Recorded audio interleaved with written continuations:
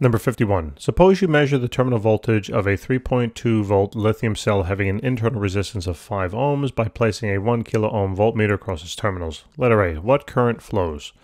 Alright, so take a look at number 50. There was a diagram and all. This problem is identical to number 50, just the numbers are going to change. Alright, so I'm basically going to just use the formulas, plug in the values as we did in number 50. Alright, so we'd have to use loop rule here that the sum of all the potential rises minus then the sum of all the potential falls would be equal to 0.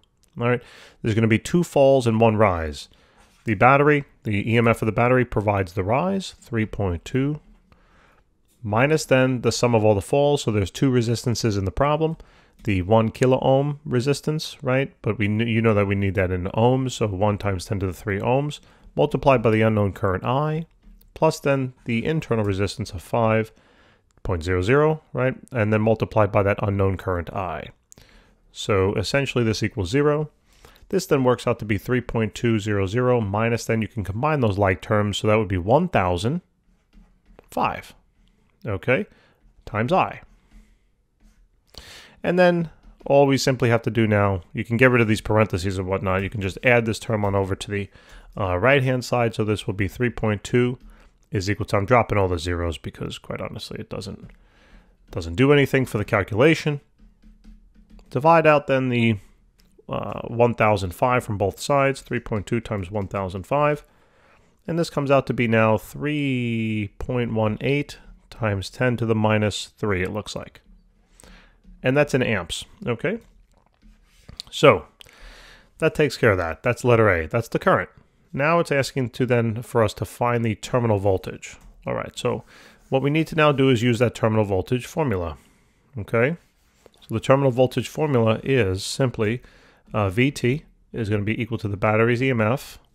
VT, by the way, is the terminal voltage, EMF, minus then the current that flows multiplied by its internal resistance. So the battery's EMF, it was stated it was 3.200, minus then the current of 3.18 times 10 to the minus third now, multiplied by that internal resistance of 5, and let's see what we get, okay? So we get 3.2 minus then that answer, 3.18 times 10 to the minus 3. I'm using the exact values in the calculator. So when I do this, we get now a value of 3.184. I guess that's probably appropriate with sig figs and whatnot, but I'm not really thinking about that at the moment. And that takes care of letter B, and then letter C is to see how close you calculate the ratio. So here's the terminal now. This was 3.184. The total battery EMF was 3.2. So we're going to see now what the ratio is. Use that exact value in the calculator, 3.184079602. Divide that then by 3.2. And we're going to get a ratio of about 0.995-ish. Right, so as you can see, even with a 5 ohm internal resistance, you know, the battery's terminal voltage is 99.5% of the total EMF that's applied. So, you know, if you went back to the prior problem and you saw that the internal resistance was much smaller, in reality, the total battery's EMF doesn't change appreciably, right? 99.5% versus 99.99%. I mean, you know, would you care about which value you got on the test? They're both the same to me, right? Because they round up to 100. Cool. Guys, thanks for tuning in. Please remember to help us out and subscribe, and I will see you soon. All right, take care.